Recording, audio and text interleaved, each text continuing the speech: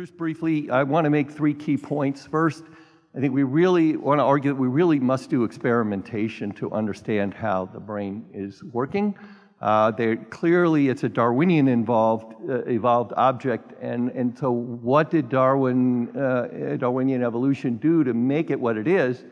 And I think this is possible with cerebral organoids, as I said, and this is highly speculative. They're stupid as hell right now, but maybe. So that's the second thing. And then I'm going to do something very foolish. I'm actually going to talk about whether the math that we're seeing in kind of counterstream brain circuits has anything to do with the math in quantum information theory. Spoiler alert, the answer is they both use linear algebra, which is a very boring answer. Okay, so we'll see how that comes out. All right. So we all are aware that there has been a very dramatic transformation of the brain recently. I have been totally fascinated with this my whole life. I think we face, in the world right now, we face the ability to enhance our brains not only by connecting them to the internet and devices in various ways, or if you believe Elon, direct neural connection, but we also can genetically enhance them possibly, and we have a huge thing to discuss in terms of what the future is, but we better damn well know how they work, and that will only be by understanding their genetic evolution and then interacting with them. So how did we get here? So this marvelous expansion of the human cerebral cortex started about 300 million years ago. You can see this from the 3 million years ago. You can see this from the fossil evidence quite clearly. Our divergence with our common ancestors with chimp was more than 6 million years ago. So about halfway through, we started to get larger brains. Now, we can look in the genome, and there are regions that are associated with very powerful neurodevelopmental disorders. Those are probably the regions that recently evolved and aren't quite up to speed yet. It takes a long time for evolution to refine a new change. And secondly, we can literally study the expressions of the 20,000 genes when we look at how they're expressed during brain development in the rhesus macaque, the chimp, and human. And so are there genes that behave differently during early brain development? The answer is yes, and we found one of them.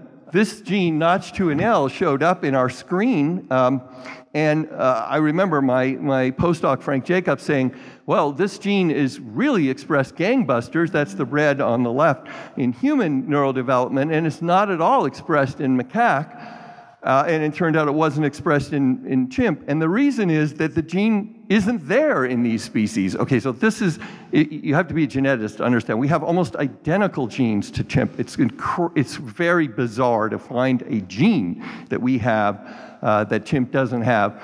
But there it was. And we traced its evolution, and it turned out that what happened is about 10 million years ago, there was a partial copy of a gene called Notch2, and that part of Notch2, which became Notch2NL, was put in a different part of the genome. It actually jumped across the centromere of chromosome 1, and at that point it was dead on arrival, but sometime, some ancestor about 3 million years ago, some human ancestor had a funny event where the Notch2 sequence overwrote that broken gene and revived it and made it into a protein-coding gene. So that was a quite remarkable event, I will argue, in our evolution. Since then, us, Denisovans, Neanderthals, have this new gene. Now, we can correlate the genetics with these fossil evidence. The timing is just right for the evolution of larger brains. And I'll just jump to the summary. It turns out that it's very likely that this gene this random event, this evolutionary event, did play a role in the evolution of human brain size. And what's interesting for this conference, right, so this must have happened so that we could survive at that time, not so we could understand quantum mechanics. So what are the limitations and the power of our brain? So the outer radioglial cells are one part of the human neocortex that's quite distinct, although there's plenty of them in chimp and so forth, so it's not that those cells are unique to human, but we have more of them. And they are a particular feature of this layered cortex. The ventricle is in the middle of your brain, and these neurons develop in layers going towards the surface of your brain. And these outer radial glial cells are little factories that come on gangbusters in human brain development. So what did we do? Being good biologists, we used CRISPR and we knocked this gene Notch2NL out in embryonic stem cells. And then we grew cerebral organoids, which I will tell you a little bit more about now. So these are facsimiles of neural tissue that self-assembles, starting with embryonic stem cells. And if you give them the right signals, they think they should develop a little bit of cortex, and you can see it stained with various genes that are only expressed in certain cortical layers. And you can do this in all of the different species that you see here. I guess just human and macaque here. And it recapitulates this dynamic development where the outer radial glial cells appear, and then they start making the layers. And it goes through the first few layers, and then I have to admit, it kind of goes all to hell. So we can't really recapitulate all of early brain development, but we can get several of the layers, and they already see something quite distinct. And it's wonderful because, you know, we can knock out a gene or not knock out a gene and then see what happens. In other experiments, we showed that this gene was actually essential in this process of outer radial glial cell production. So that's a further mechanistic hint that it must be involved in brain size determination. The problem is our organoids aren't making neural circuits the way we would like them to be. So did it affect our neural circuit development? That's a big question. So this is what we're doing now. So second question is, can cerebral organoids help us? So if you're growing a little patch of human cortex in a dish, what can you learn from it, and can you scale that technology?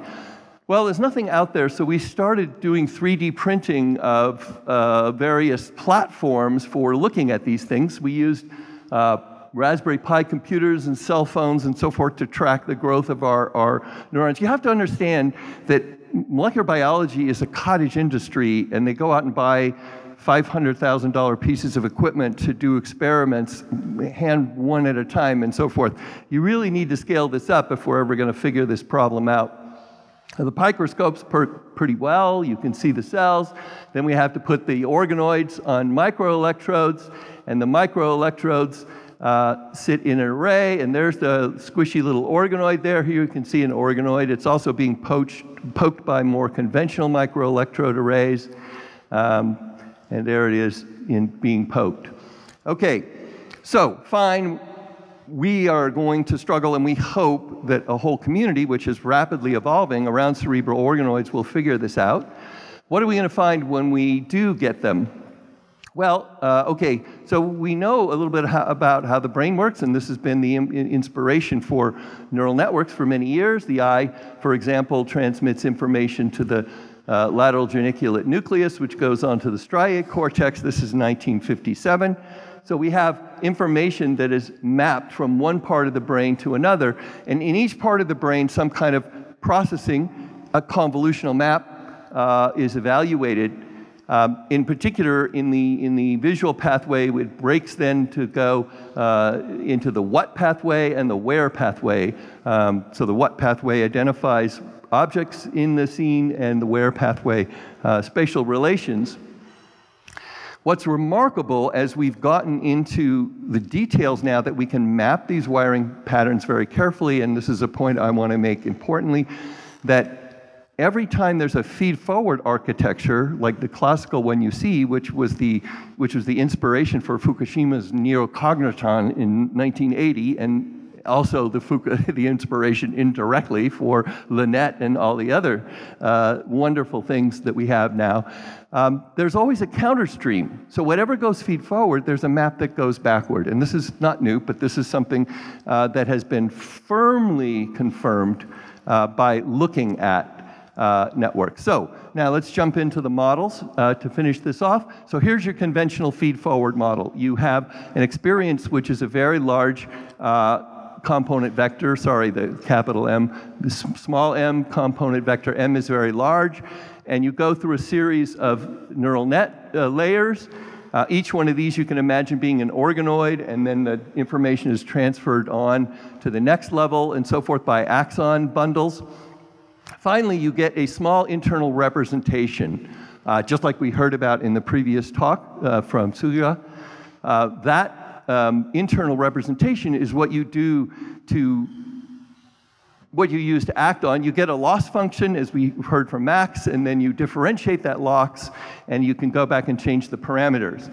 Now, this thing is ostensibly a big linear thing, but there's this magic non-linear pixie dust that we add here with these activation functions, right? And that gives it more power than a strictly linear thing. However, everything is such that we can differentiate and so forth, so we're happy with that. All right, so taking a big world and compressing it into a small dimensional internal representation. Okay, here's how a counterstream architecture works. You have the same feed-forward on top, you get your internal representation, but for every stage where you're processing towards more and more abstract internal representations, you also have a corresponding counterstream that is essentially working backwards. It's recapitulating inputs that would have created the compressed internal representation. I think about these as hallucinations or dreams. I think of an object, but my counterstream manifests it in more and more detail as I go back through my counterstreams. So this hallucinated input would be at the end, which would be, you know, think of a cat and get a cartoon of a cat or some kind of representation of a cat. So that counterstream we claim is an important part. And these ovals represent these linked stages. So this is happening in the same neural tissue. Some people think in the same neurons, but it's certainly in adjacent neural tissue, each of these stages. So, crazy. Okay, now it gets crazy and you tell me this is just linear algebra. All right? So we have this input x, and we're converting it to an internal representation y of smaller dimension. Now, we're also creating a bold x, which is our hallucination of x. Now, suppose we just take the outer product of x and bold x and put it through a series of quantum channels and then get some internal representation, which would in general be a superposition of smaller dimensional outer products. So we have the whole system is modeled by one big channel because you can compose quantum channels. And we say that's the model. Think of phi, think of this function. So what's the math? The key player would be a completely positive linear function phi mapping from an m by m matrix to an n by n matrix, so big matrix to small matrix, and will require that it map the big identity matrix to the small identity matrix. That means it's what's called a Heisenberg quantum channel. That's what's used for feed-forward recognition. When you have that, it's called unitial when it has that. The adjoint of a unitial channel is a proper Schrodinger channel, i.e. trace conserving. So why would we work with matrices? Well, we want to compare the hallucinated input to the actual input, and we want to be able to transform that. So what we think about the brain doing is, in an unsupervised mode, it's trying to make its hallucinated output match its actual input. Without any teacher, you can do that. In other words, the brain can learn to be able to simulate from its internal representation something that's like what its actual input is. When you do that, this quantity, x, the outer product between your internal representation and your hallucination, as they approach each other, as they become similar, becomes positive definite, right? Because the outer product of a vector with itself is positive definite. So as that becomes positive definite, the channel does its magic. A channel preserves positive definiteness, and it's going to compress this big matrix down to a small matrix, which is a sum of outer products. You're going to get the sum of outer products, which are these y's, these internal representations. Okay. But wait, all right, so this is all nonlinear. So hand-wavy, we say that, well, somehow during this nonlinearity, the input gets mapped into some other Hilbert space, and that's where the actual action is. Sorry, there's a LaTeX bug there, didn't compile, but Now, you could think about this as, okay, if we can use something like the kernel trick from SVMs and we can compute in this high-dimensional Hilbert space fast, then everything could work classically. Or you could say, well, maybe we're starting to do things quantumly, but I don't think that's true. We heard this morning, probably what's happening here is regular BI, brain intelligence, rather than quantum AI. So what do? Now, you learn from experience. So if you think about your experience now, this is the italic x1, x2, up to xn, but each one is accompanied by how you hallucinated it when you forwardly generated your hallucination of it. And if you add up the sum of those outer product, that represents your memories, hallucinations included. We'll assume the vectors are norm 1. So what do we want to do? Well, first of all, if we want to have good hallucinations, we want the trace of this matrix to be large. We want the vectors to be pointing in the same direction, so that's the number one thing. Secondly, this is like an encoder, right? So we're taking a very high-dimensional world, going down to an internal representation, and then coming back again. So if we go from the internal representation out to our big representation, and then encode that back again to the internal representation, we want to get back to where we started from. That just gives you this equation at optimum. Second thing is, we can't do that the other way, but what we do want is that our memories are retrieved. So in addition to having the trace of M large, so that the hallucination is similar to the reality, we want the norm of this process, of the result of this process. Think about if we start with M, or we take M, we decode it into a big representation. Sorry, we take M, we encode it, and then we decode it again. We want that to be similar. So as a mathematician, you would probably use Hilbert-Schmidt norm here, but then you want it for functional survival in the wild, right? So that doesn't really, the Hilbert-Schmidt norm doesn't actually tell me that that my internal representations are going to make me survive. So probably there's a lot deeper thing here. But if you do the Hilbert-Schmidt norm here, you get essentially what Surya was just telling us about. So I don't have to go into any details here.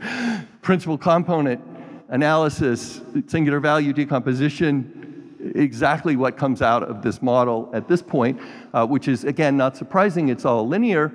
But I think what we heard from the previous talk is that even if it's slightly nonlinear, you're working in a linear regime, and it tends to give something like principal components analysis. So essentially, this is projecting your hidden representation is projecting your inputs onto a vector space spanned by the eigenvectors of largest eigenvalue. Maybe with a different norm, maybe with nonlinearity, you get something more. I think this is exciting. And the nonlinearity is the key. How does the nonlinearity come in, and what did we evolve?